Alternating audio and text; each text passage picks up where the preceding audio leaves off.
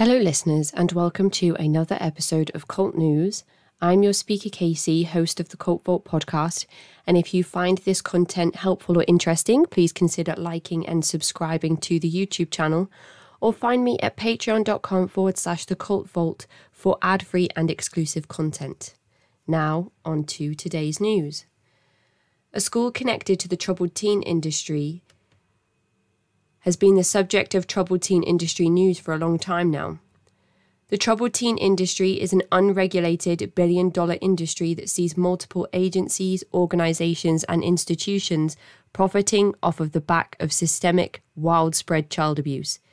The lack of regulation in these schools, that have ties to the 70s destructive cult of Charles E. Diederich's Synanon, see court systems, counsellors, education consultants, and tutors profiting often on a type of referral scheme. There are businesses that exist purely to support this industry, including transport services that hire so-called goons to take children in the middle of the night, often in handcuffs or zip ties, to these isolated boarding schools or wilderness programs or any other number of names given to these, essentially child prison camps. During a child's stay here, they will likely be subjected to multiple cavity searches, unconventional and dangerous therapeutic practices based on Synanon's own destructive practices, and often forced to endure horrific diets, treatment from unqualified and young staff, punishment in the form of silence restrictions or even solitary confinement. And of course, if you have listened to the hours of survivor testimony on the Cult Vault podcast, you will know that it goes much deeper than this. One school in particular has been under scrutiny after allegations of years and years of child abuse have surfaced, with survivors coming forward to speak about the abusive treatment they received during their time within the program. Agape boarding school in Missouri, according to KSMU.org, was ordered by a judge to be shut down in September 2022. The article by Clara Bates and Tessa Weinberg details how the Christian-based reform school in Stockton has abused students for years. Several survivors are quoted in the article. Hopefully, Agape gets shut down, said Robert Bucklin, a former Agape student who is suing the school. It's been a long time coming, he says. Others have also spoken out. James Griffey, who attended Agape as a student from 1998 to 2001 and left in 2002, said he was grappling with a swirl of emotions Thursday after he learned of the news. He felt excited yet hesitant at the same time after numerous instances where he felt officials were close to shutting down the school only for it to continue to remain open. He says, quote, "Just because they're on the list doesn't make them a bad person all of a sudden. They've been doing this abuse, they've been abusing kids.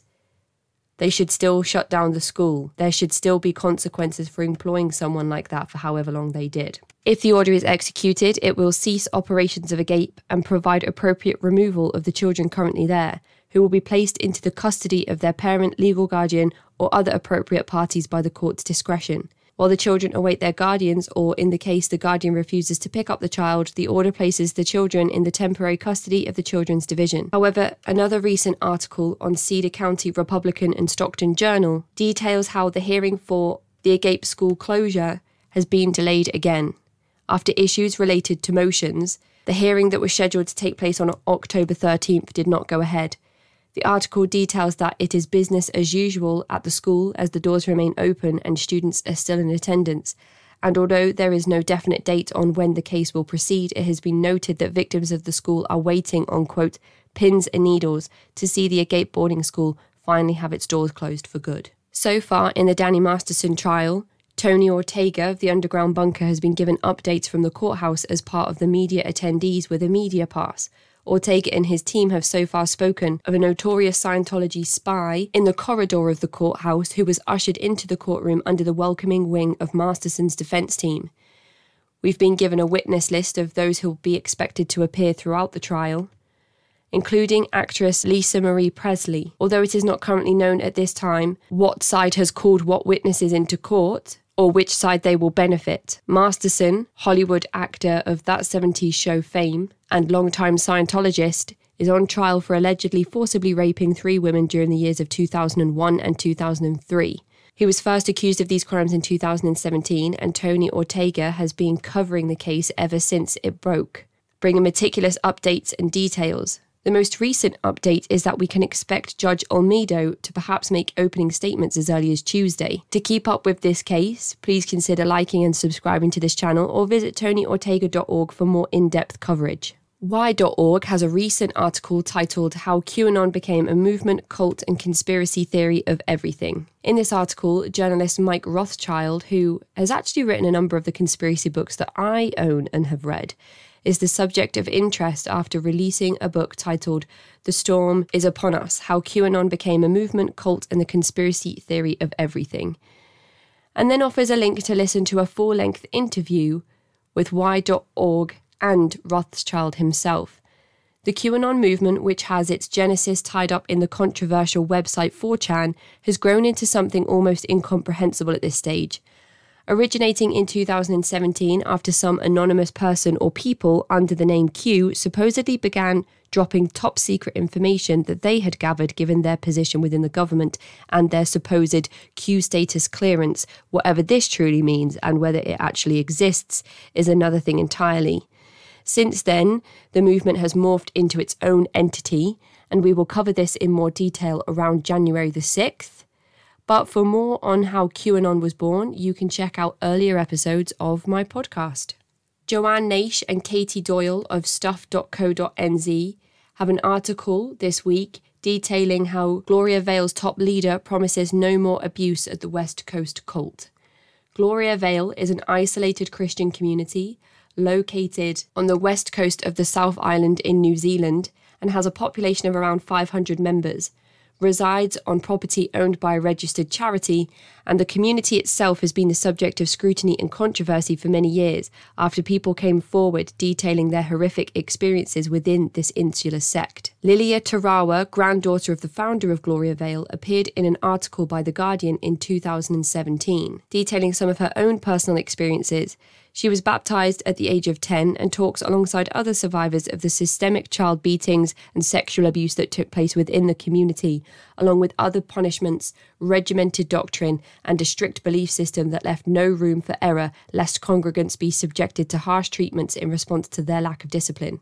The Guardian article details that Gloria Vale was founded by the self-styled and self-named Australian religious leader, hopeful Christian, who was convicted and jailed on 3 charges of indecent sexual assault of a young woman in 1995. The 500-strong community was run according to a strict and oppressive interpretation of fundamental Christianity.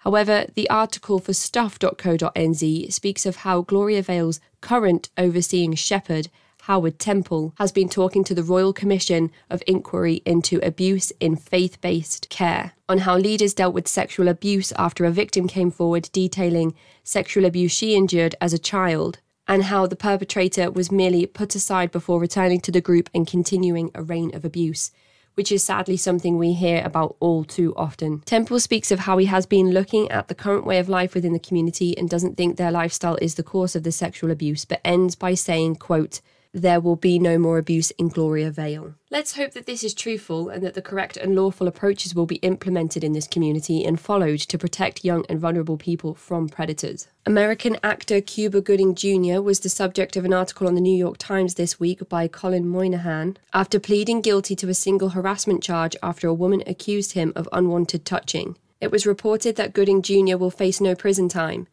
Initially, the judge had agreed to let 2 women testify in court, but after an agreement was reached where Gooding Jr. would plead guilty to 1 charge of harassment, he couldn't then be charged again.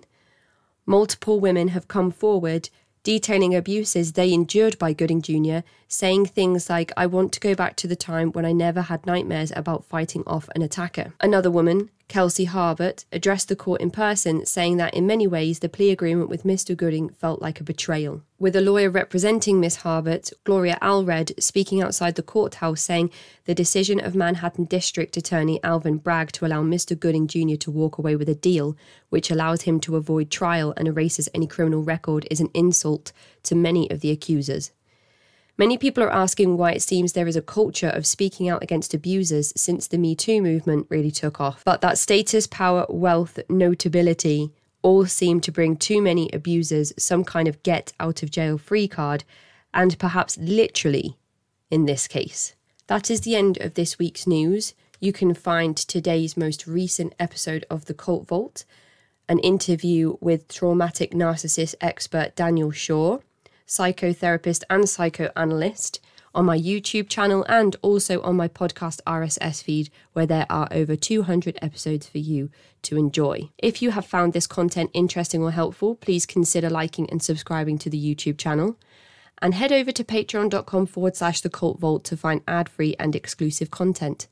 I'm your speaker, Casey, host of the Cult Vault podcast.